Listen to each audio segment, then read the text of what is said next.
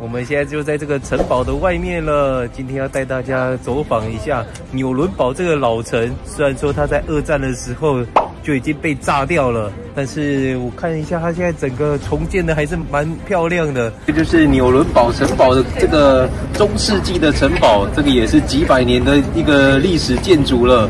我们一起进去里面咯。等一下还要再带大家去参观这个城堡里面最主要的一个皇帝堡，走吧。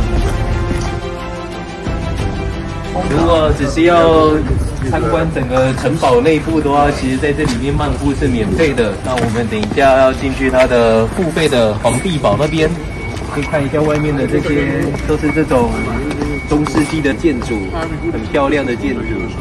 那我们现在要来看的这个是水井，所有的城市的人都是在这边用水。那我们赶快先进去了，不然它等下又关门了。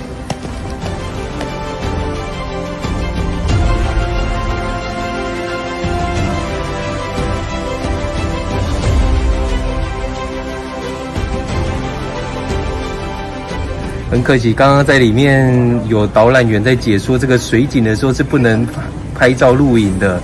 那跟大家讲一下，刚刚我们拍的那个水井啊，它是有50公尺深，后面的这个高塔只有35公尺深，所以它是比这个高塔还要再高的水井。然后它刚刚有测试倒一杯水下去，从上面倒5秒才会听到水声掉到那个井水里面。然后啊，这个是专门是要给皇帝喝的，有一个人他每天要搬运2000公升的水，从这边搬到皇帝的住所那边去，非常的辛苦。那我们先去后面的高塔看一下咯。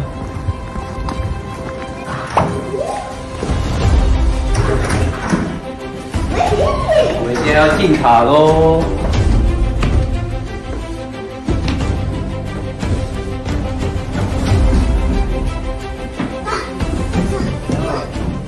这个高塔上就可以看到整个纽伦堡的市景，全部都是这种红色的屋顶。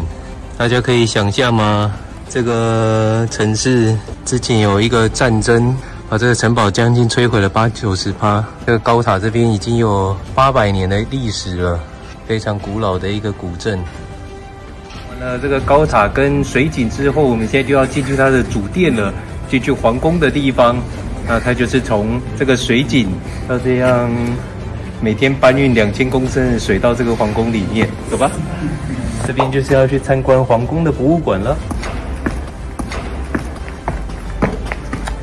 这边就是皇宫的礼拜堂了，国王都是来这边祷告做礼拜的。然后这边有很多这些圣母的雕像。礼拜堂的2楼，西元13世纪的时候所成立的这间礼拜堂。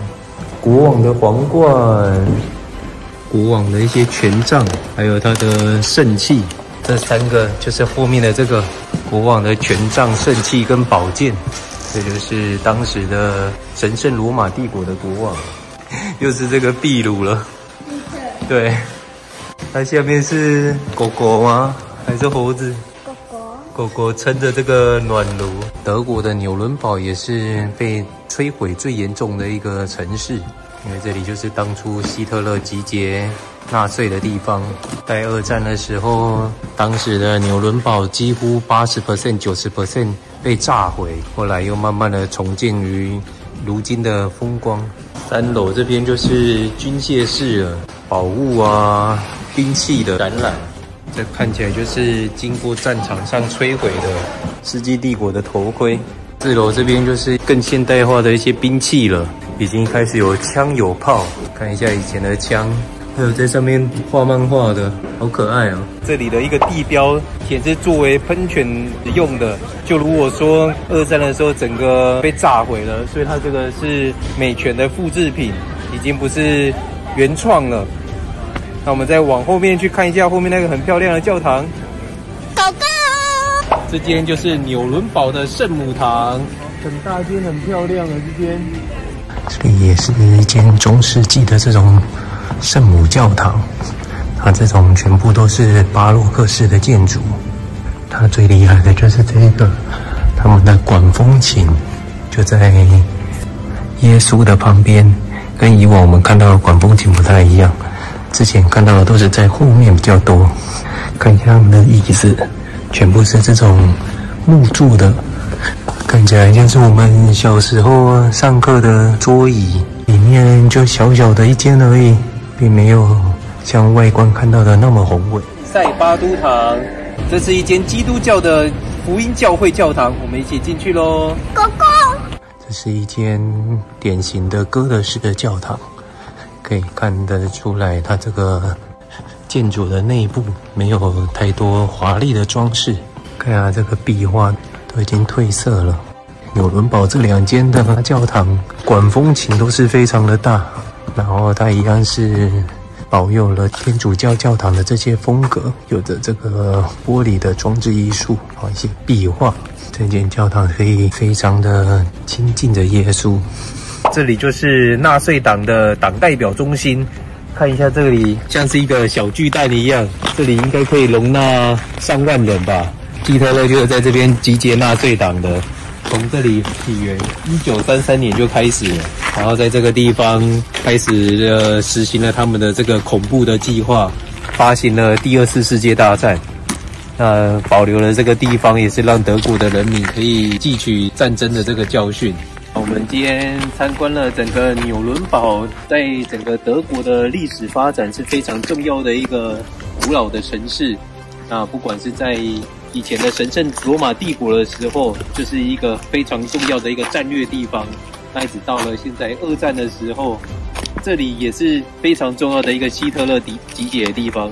也是因为这个原因，当初导致了整个纽伦堡有8%-98%都已经被同盟军给炸毁了。今天看到的纽伦堡全部都是重建的这个新的城市，那但是他们还是有保有这个中古世纪的这种风格。我们今天的影片就到这边咯，拜拜！大家再看新的影片吧 ，Like and subscribe。喜欢我们频道的朋友，麻烦帮我们按赞、订阅、加分享，以及开启小铃铛，日后会有更多有趣好玩的影片跟大家分享哦。Dislike and subscribe，拜拜。